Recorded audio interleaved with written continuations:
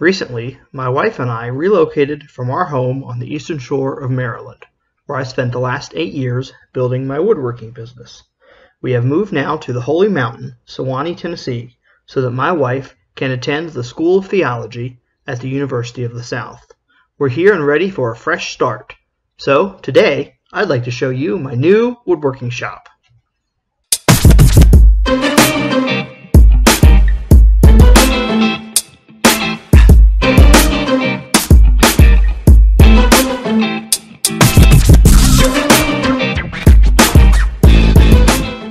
Welcome to the shop. My wife and I were very fortunate with this move to be able to move into a house that had a shop space. This is a one-car garage, which is comparable to what I was using before the move, except that this shop is actually 3 feet wider. The dimensions of this shop are 21.5 feet long by 14 foot wide for a total of 301 square feet.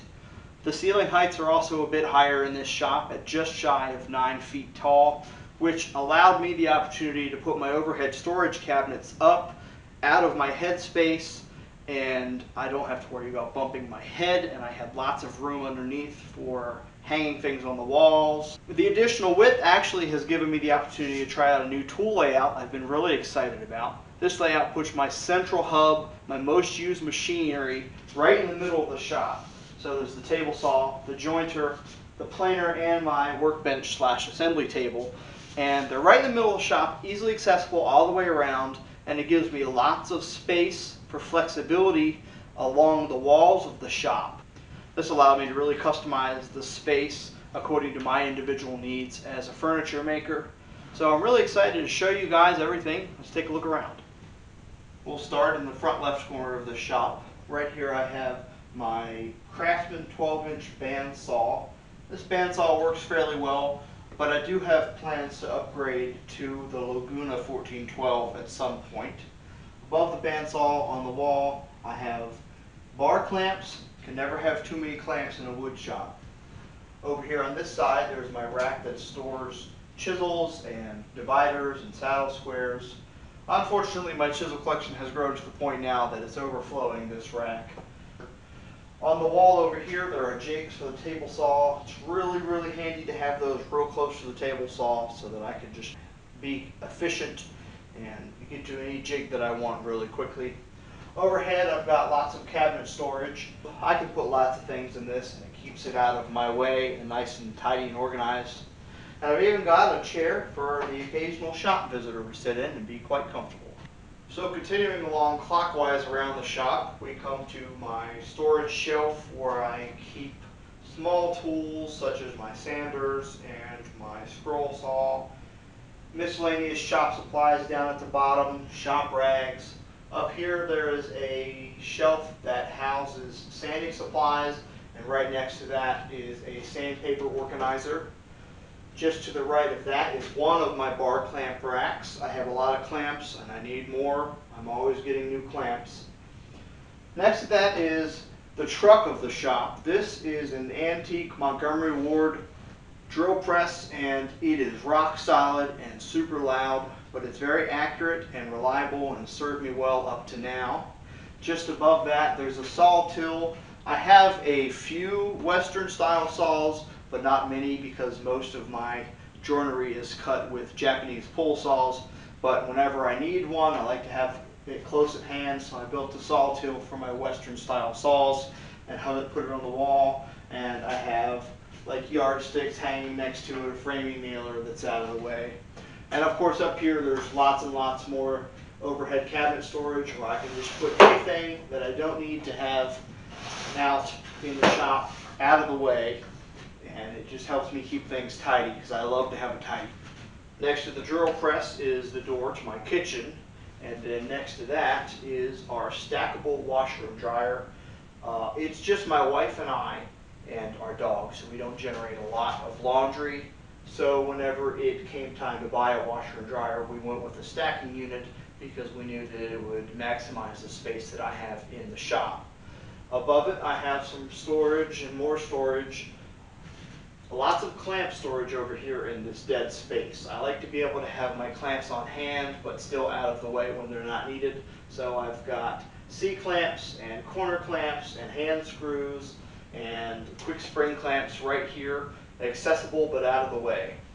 Next to the washer is my old 15-inch jet planer that I intend to restore in the very near future. I currently have the DeWalt 735 in my main tool hub. The 735 is a great planer. It's 13 inches. It's a straight knife cutter head.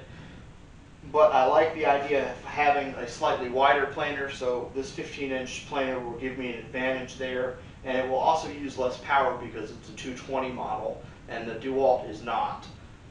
Above the planer is pegboard. I utilize pegboard because it's a quick way to store little tools that you need often, but yet still have them out of the way when they're not needed. So I have hammers and squares and pry bars and paint can openers, and you name it, I can put it up here on the wall and easily access it really quickly if I need to. Above that is my fired saw stop cartridge that I turned into a shop clock. Now, I did not stick my finger in my saw stop. This actually happened a couple years ago when I ran my saw stop into a screw that was in a board and also contacting the table, so it was grounded. So my cartridge fired and it destroyed the cartridge and the blade, but I kept it as a little memento and turned it into a clock, and it's pretty awesome. Now we come to what I consider to be the messy corner of my shop. It's where I'll throw a lot of things that I don't use often. I have my antique Dunlop lathe here, and my portable router table, a box fan, my air compressor. I haven't set the lathe up yet because frankly I don't use it very often. Usually I'll bust out the lathe at Christmas time and make some ornaments, and then throughout the rest of the year I don't use it at all. So I've been playing around with the idea of actually putting the lathe down in storage and putting a CNC machine here, because I know that will get utilized a whole lot more than the lathe will. That way if I want to do any turning, I can just bring the lathe out for a weekend and set it up and do the turning and then put it away out of the shop. The lathe is a very messy tool and I don't like turning that much, so it's just not something that I need to have in the shop frequently. Above that though, I have one of my favorite things in the shop, my shop TV. It's really nice to be able to put on a movie or a documentary and listen to it over my Bluetooth earbuds while I'm working in the shop, or just listen to tunes, or just relax. Having a TV in the shop is really great in my book. Below that there's a window that looks out into the backyard where there's a forest. Behind me is the dust collection system, which we'll actually talk about a little bit later in the video. Up here on the wall is a frame I made for hand plane storage. A lot of these hand planes I use all the time, so it's nice to have them within arm's reach, easily accessible. There are a couple things on here that I don't use very often, like this big guy, or the compass plane and the draw knife. They don't get used all that often, but they are tuned up if I need to use them or want to use them on any occasion. There's a little bit more space for a couple more hand planes I think I'd like to put on here, because there are some that I'd like to access a little more often, but right now they're up in overhead cabinet space and a little difficult to get to. Below that is an old handsaw that's basically just for looks. I never really use it. And next to that is some jumbled storage for screwdrivers and such. Below that is my large trash can, which I use for wood scraps to take out in the backyard and burn in the fire pit. And there's also a smaller trash can that I use for just regular shop trash. Along this wall is my cobalt sliding compound miter saw. For as far as miter saws go, I love this one. It's very accurate, does a good job. Like most miter saws, the dust collection on this is very inefficient. It throws dust everywhere. I do have a hose hooked up that catches maybe 40% of the dust, but the rest of it I just end up having to vacuum up. Behind me is a window with a lovely view of the side of a hill. And over here, a whiteboard, bulletin board, shop air conditioner, Frank the shop mascot. Some more bar clamp storage. This is for some of my longer bar clamps. Below that, 2 adjustable roller stands, a shooting board and saw hook, and a 45-degree miter sled for the table saw. Now in the front left corner of the shop is more of the business end of the shop. There is a desk here.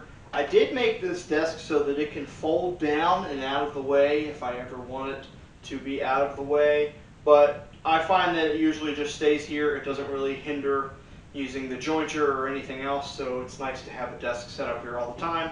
Above the desk I have a drill station. Chargers are mounted to the side. I can store my drills and drill bits. There is a pencil sharpener mounted to it, which is used all the time.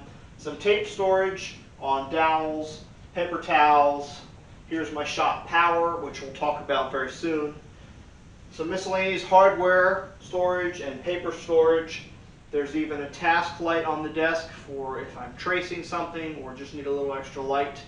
And my Bose Bluetooth speaker, which is used every day. So that brings us back to the central tool hub of the shop, where I have my table saw. I do have a saw stop table saw. This is the 1.75 horsepower professional cabinet style saw. I haven't found that the 1.75 horsepower is in any way underpowered for my needs. I've been happy with the saw. Like most people, I bought it for the safety features, but I fell in love with it because it's just so well made. It's an American made tool and it's reliable, and I use it every day, and it's my favorite thing in the whole shop. At the end of the table saw, I do have a old 6-inch Craftsman jointer. It suits my needs just fine. If I ever have anything oversized than that to flatten, then I'll oftentimes use hand planes on one face, and then it'll be ready for the planer. It doesn't really hamper me too much. I do also have this joinery bench. Coincidentally, this is an offcut from a large project that I did a couple years back with my business partner Jack at the time, and we built a 14-foot long butcher block countertop with laminations of walnut and maple. And the client was going to have a cutout for an industrial size grill that he had in his kitchen, and so we took this cutout from that and I made it into a little joinery bench that also doubles as an assembly table for my table saw. And right next to the joinery bench, located in the same cluster, is my DeWalt 735 planer that I've told you about. It is a straight knife cutter head. It's very loud, but it's a very reliable machine. As long as you keep sharp blades on it and keep the bed clean and the table waxed, then it's a pretty great planer. I do hope to upgrade it soon whenever I get the other planer restored.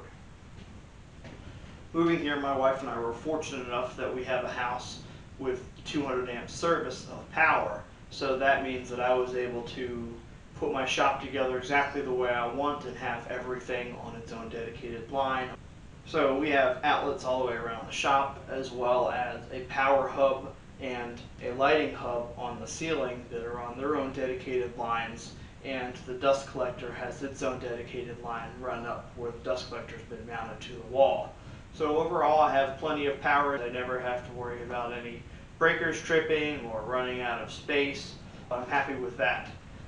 I am incredibly happy with my dust collection in this shop. I am running a 2 horsepower Harbor Freight dust collector, but I have removed the hose from the impeller to this filter that comes with the standard configuration, and instead I've mounted the filter to the ceiling, and I have it directly connected to the impeller that's mounted to the wall, and I have everything running through an Oneida Super Dust Deputy, which slows down all the large particles and drops them down. It is a cyclone system now, 2 stages. I very rarely ever have to empty this bag whenever this system is set up in this configuration. All I have to do is slide out that trash can and take it and empty the shavings, and then I'm back up and running. I really only have one main run in the shop, and that goes straight over these hand planes and has one drop down to the miter saw, but then it goes over and goes down to the central machinery hub, and it branches off, and the top branch goes to the planer, below that it goes to the table saw, and then below that it goes to the jointer. So those are the main dust producing tools in my shop. I don't really need any other dust collection set up at this time. If I use my bandsaw, I can hook up my shop vac to that, and it tends to do a fairly good job. Now you may have noticed the absence of one very important thing in my shop. What's that? Well, lumber. Fortunately, I have a space in the basement of my house that allows me to store all of my lumber. So I have everything down there, and I won't show it to you today because it's a jumbled mess, but it is an incredible help to not have lots and lots and lots of lumber in the shop all the time, cluttering me whenever I'm trying to make and produce furniture. Well, that's just about everything for the shop tour. I'm really happy to be in a bright new space, and I feel like I've got a whole lot more room in this shop, so I'm really excited to start making projects in the new shop, and I'll keep you posted. Thanks for watching.